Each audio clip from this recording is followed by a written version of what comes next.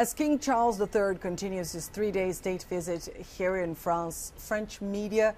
can't get enough of the story. They have cameras on motorcycles driving around the French capital following the King and the Queen concert since they landed here in Paris on Wednesday afternoon, following their every move. And inside TV studios, presenters and analysts have been dissecting their words and their dress code and, of course, looking very closely into the attitude of their hosts, French President Emmanuel Macron and French First Lady Brigitte Macron, who so far are being accused of being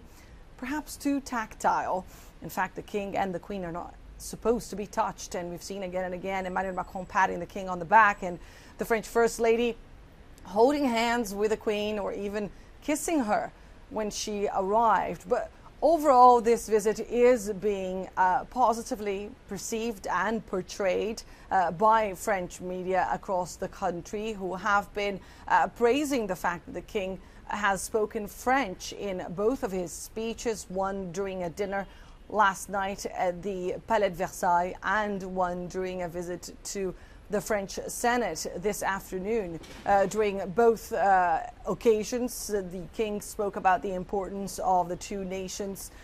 reinvigorating their historical relations and looking ahead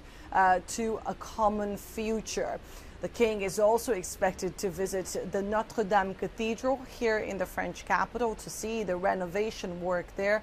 and to travel to Bordeaux, home to a large British community, where he's expected to pay a visit to a vineyard.